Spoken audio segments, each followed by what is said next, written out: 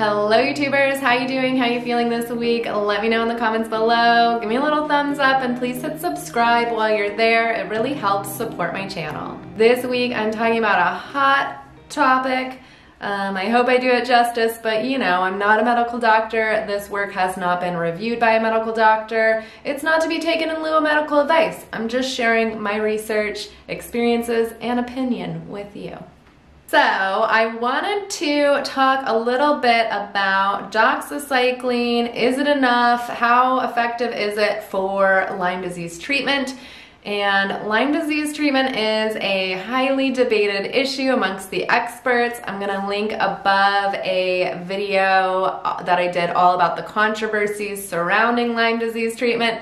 But this week I wanted to kind of just dive into some of the research and studies that have been done around the treatment protocol for Lyme disease. The Infectious Disease Society of America, also referred to as the IDSA throughout this video, they have created a treatment protocol which the CDC relies on. And previously, when I started Lyme treatment in 2015, it was 14 to 28 days of doxycycline or a comparable antibiotic. Recently, they have actually changed that treatment protocol of 14 to 28 days to 10 to 21 days of doxycycline. And if you are in an endemic area and see the tick bite, see the bullseye rash, you are to be given 1 dose of doxycycline if you caught it within the first 72 hours after the tick bite. There is a lot of uncertainty around the effectiveness of these treatments because Lyme disease testing is not very accurate. The blood test that we rely on for Lyme disease testing is actually looking for the antibody response in the body. It's not looking for the actual bacteria itself. And multiple studies have come out stating that those antibodies are not produced in the first several weeks of infection. So if you're getting a Lyme test in those early stages of Lyme disease before your body has had a chance to produce those antibodies, a lot of experts have come out and said, hey, false negative results on those tests are very common. Depending on the source, there's anywhere between like 36% to 65% failure rate with these 28-day treatment protocol. I'm not real clear on why they changed it to 21 days, but you know, I have never heard of anyone ever getting just a single pill of antibiotic and expecting it to do anything. So that's really interesting to me that they have decided that, you know, if you're exposed to Lyme disease, then you're to be given 1 single dose of doxycycline, and that's it.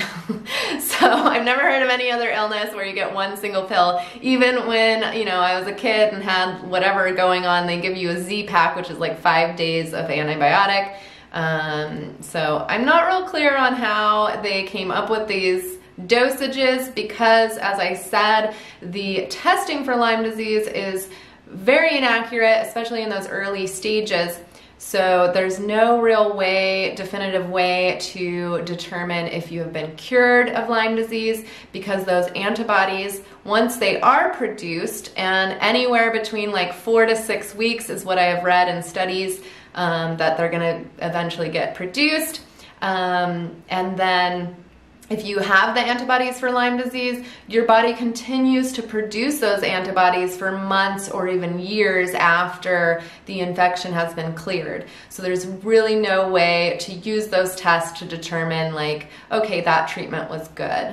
For the Lyme patients who have gone through the 21 or 28-day antibiotic protocol established by the IDSA, those patients who are still suffering with cognitive issues, joint pain, fatigue, all those telltale signs of Lyme disease are being given a new diagnosis, which is called post-treatment Lyme disease syndrome, PTLDS for short. And that is an even more interesting topic because, as I said, you know, those tests are so unreliable. So you cannot determine that the infection has been eradicated, but then you're given this new diagnosis, and there's no treatment protocol for that. There's no medical coding for that. So a lot of patients are just kind of being left high and dry.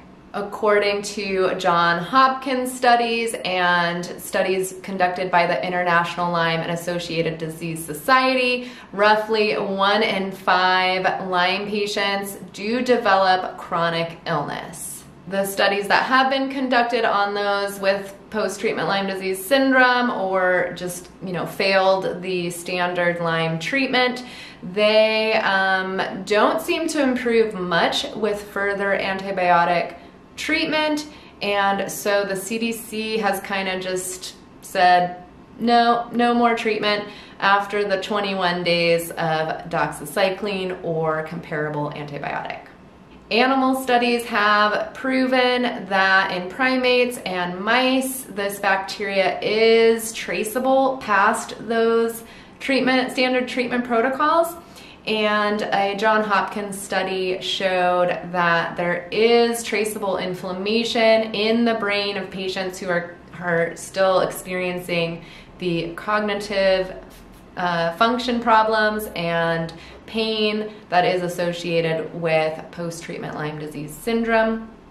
Also, the drug doxycycline or any comparable antibiotic, imethylthiazide and cetrafishfu, I'll put it on the screen. Those drugs don't necessarily target other co-infections that come along often with Lyme disease.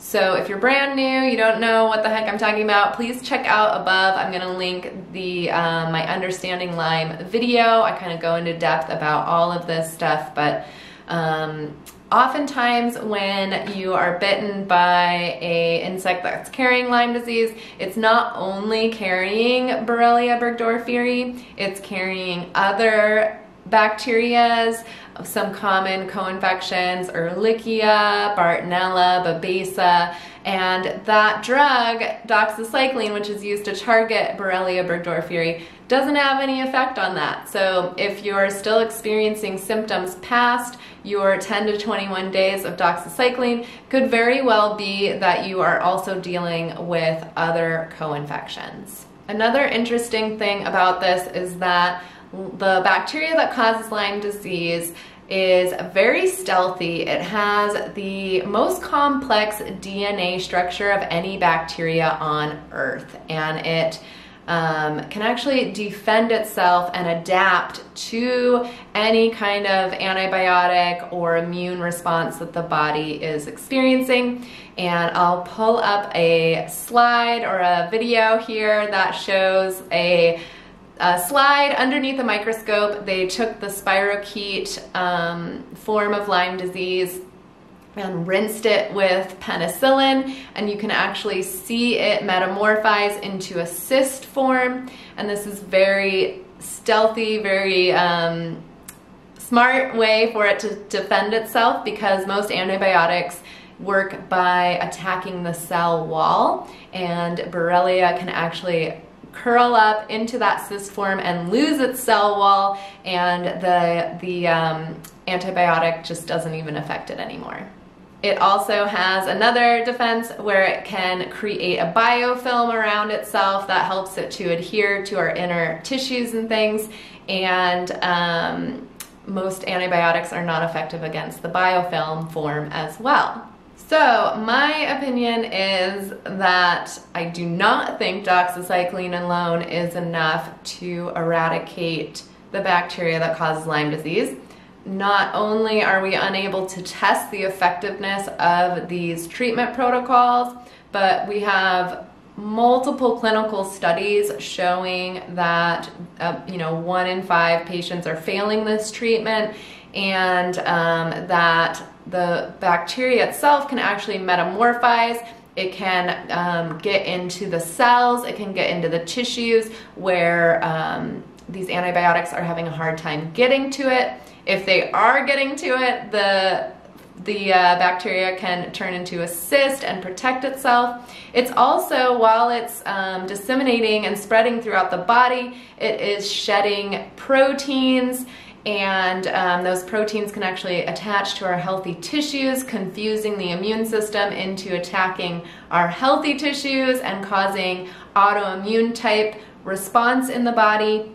And it's a very, very complex infection. If you're lucky enough to just be infected with Borrelia burgdorferi, which is happening less and less as these insects are, picking up more pathogens as they reproduce, they are passing these pathogens off to their offspring. So one tick can have up to 5,000 offspring, and if that tick was Lyme positive, Ehrlichia positive, Poisson virus positive, whatever that is, it's passing that down to all of its offspring. So as we are experiencing warmer winters and more mild winters, these insects are really having a chance to breed and really spread this illness and all tick-borne illnesses around the world. So my opinion, if I were to be bitten by a tick today and see the bullseye rash, I would absolutely go to the doctor. I would get my round of Doxycycline or comparable antibiotic, and I would also be doing everything in my power to support the immune system, to reduce inflammation, to support the detoxification system, and promote a healthy gut. And I would be on the lookout for any other symptoms that may be coincided with any co-infections, and I would do my best to just reduce all pathogens by really supporting the immune system. I write all about this in my new book, the Lyme Ease Survival Guidebook. So if you're interested in learning about my Lyme recovery and research, I write out all of my tips and tricks and research and experiences in this clear, concise guide for Lyme patients, the Lyme Ease Survival Guidebook. I will put links below so that you can find that. It's on Amazon and on Kindle ebook reader. All right, so that's about all I have on that this week. If you are in the position where you got a single pill of antibiotic for Lyme disease, I would highly recommend that you follow up with a Lyme literate physician. You can find helpful links on how to do that down below, as well as on my website, jenhyla.com. On the resources page, I have a lot of free resources on there to kind of help you understand and manage this illness, as well as tips on how to protect yourself and your family. So check that out. Let me know if you have any questions down below in the comments, and let me know what you'd like to learn more about. I'm doing my best to record a new video each and every week. So thanks so much for watching. If you enjoyed, please hit the thumbs up and subscribe, and I will see you next week, all right? Until then, keep healing.